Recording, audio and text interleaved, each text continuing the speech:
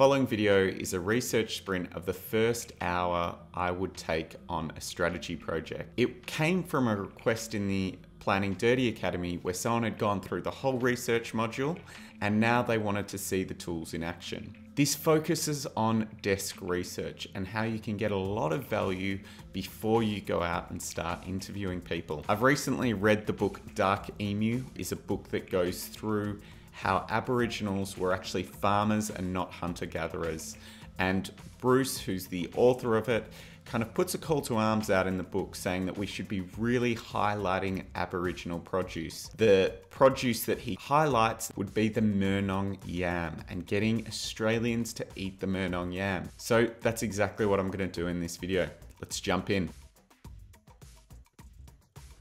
So to begin with, I just put a timer on for 55 minutes. I wanted to use the last 5 minutes to make sure I'm refining what I wrote. So I did that, and then the very first thing is I just opened a Word doc and created a client brief and timing. So what I've done here is kind of put I've got one page where I want to have all the questions, so I know I'm coming back to something always. So here you see I've got the get, who, to, buy, and then I've got a couple of questions that I wanted to ask. Murnong yams, obviously know nothing about, so the questions I've got are: what are Murnong yams? Who eats them currently? Why do people not eat them? Which would be the consumer problem statement, and then why they do eat them. So started the search easy. Google Murnong yams. I'm in Wikipedia. I think the first thing that I found was that they're also called daisy yams or yam daisies. And I think this is key because it's a name that's easier to remember.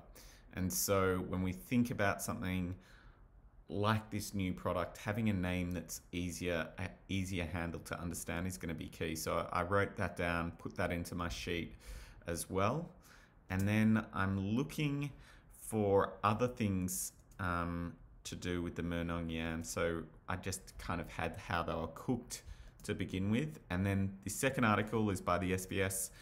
And the title, I often think the titles or the first paragraph often have insights in them or keywords. And here I've pulled out the word native superfood, and nutritious as potato and taste as sweet as coconut. Great words to describe this product. So I'm making sure I'm getting that into it as well. So here I'm pulling out some more words around the taste profile because we're going to have to explain what this tastes like. So just putting that there. What I realized was when I started to do this, I actually don't usually do Google Drive presentations. And I mean, I don't have my notes. I usually have my notes on a notepad. So doing it online, I found that a bit more messy. And so I actually was just shuffling everything back to a, like it was an appendix of that page. A little later in this piece, what I found was the actual book that I read. So Bruce Pascoe and this great quote that he had here of, and I knew it was an insight because I saw the but statement in it, but this great quote, which was: Australian Aborigines have been labelled as hunter and gatherers for 220 years, but pioneers and explorers saw a very different economy.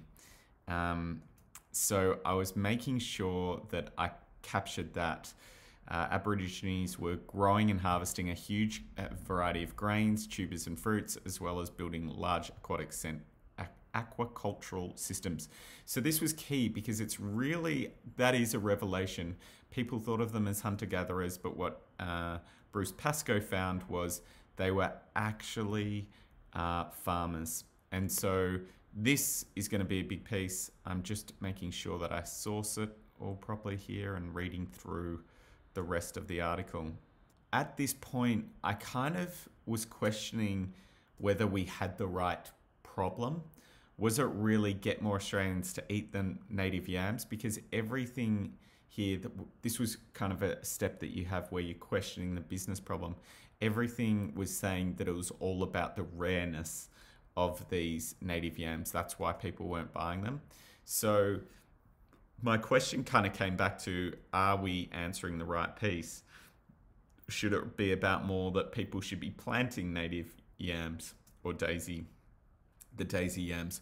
But I realized, I know this is a hypothetical project, but for this project, I'm just assuming that they do have a lot of these yams, daisy yams, because that's what they've asked. So not to kind of send myself on another trail, I just decided that they do have yams.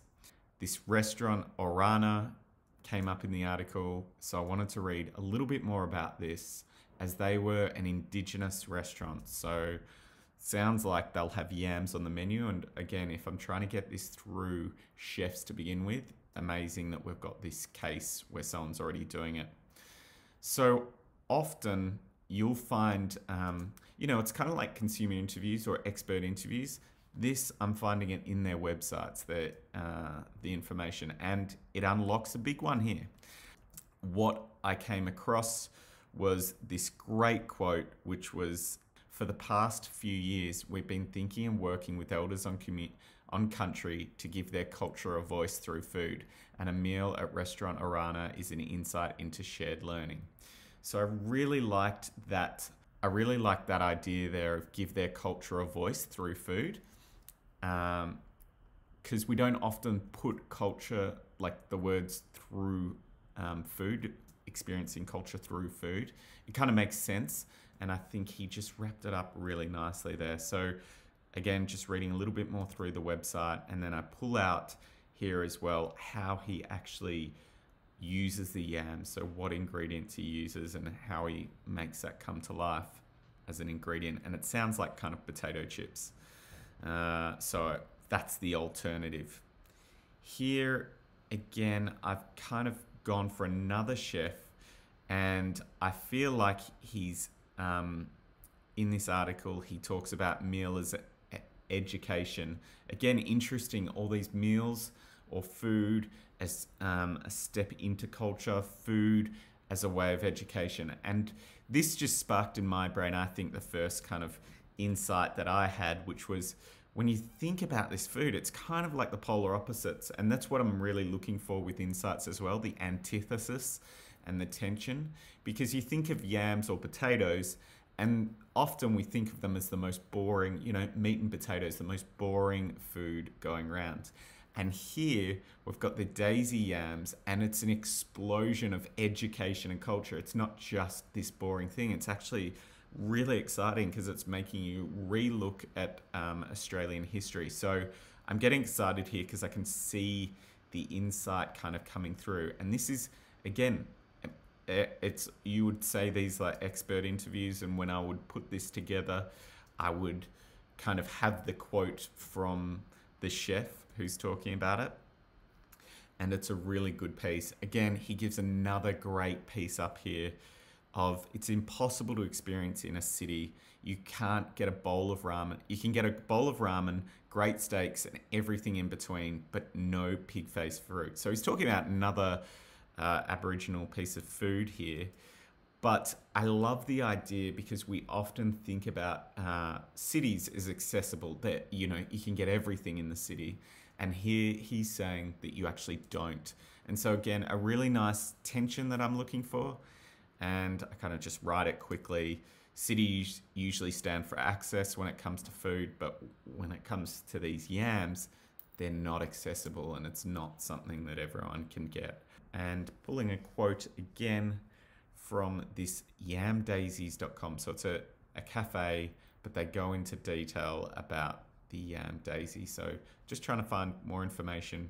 I found this local group that do yam daisies, that harvest them. Again, it looks really hard to get yam daisies. I'm just kind of thinking now, I kind of just got to this point and I got a little bit stuck. I was like, I knew I was running out of time, and I was trying to work out, I think I need to have like a go at the get who to buy, or try to work out some other pieces of this so I don't go too far down the rabbit hole. So I kind of took a moment to pause and write out what I knew as the kind of consumer problem.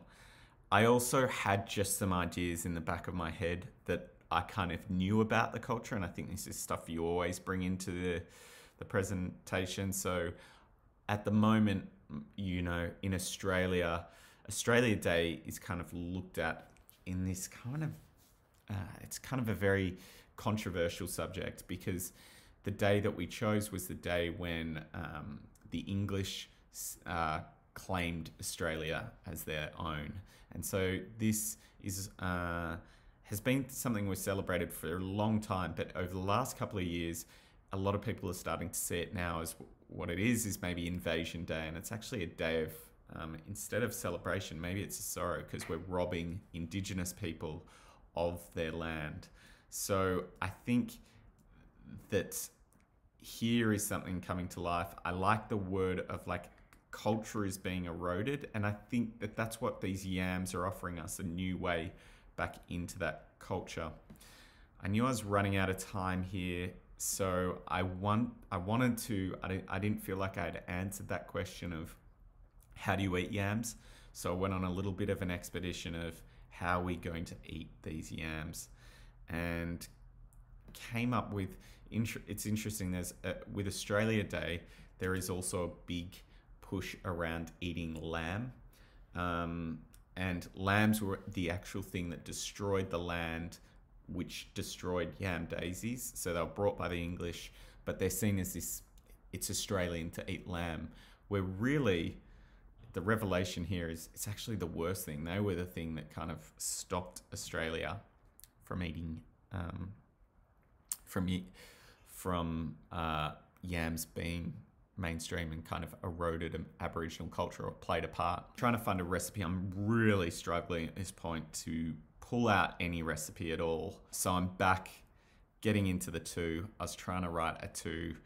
So I've got chefs up the top there as my target market, and was trying to write a two that would have the actual ingredients or what we were actually trying to make. Because I think for a lot of products like this, you kind of want a dessert or something that people can make.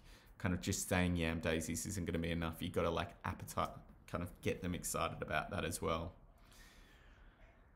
So here, last pieces, I'm just trying to bring it all together again. The last insight that I'd kind of held on to is, growing up, I always had been told that people go to Europe for culture. Like Australia doesn't have any culture. It's so young compared with other countries. And we don't have a clear sense of identity. And I think it's actually the opposite of that. We do have a lot of culture, but it's Aboriginal culture, and a lot of people are thinking in a very European perspective. And I think the yam daisies plays an important role here, as they are the connection. So here, I've hit the 5-minute mark, and I'm actually setting myself time to write out these insights. And here I've got, I'm just writing the insights. So I'm taking those polar opposites and just decided to land in on the insights, and that's what I'm going to take away from it. I don't think I've got enough information for a get to by. So my first one is, potatoes are the most boring basic food. Daisy yams are an explosion of education and culture. So again, you're trying to pull in the tensions here, or the opposites into your statements. The second one I'm doing here is around the cultural cringe. Australians cringe about their own culture, but really we've got one of the earliest cultures going around. So I've kind of pulled back here and got the statement of eating the oldest culture in the world. There's something around that, like eating culture is really interesting, so I was pulling that out.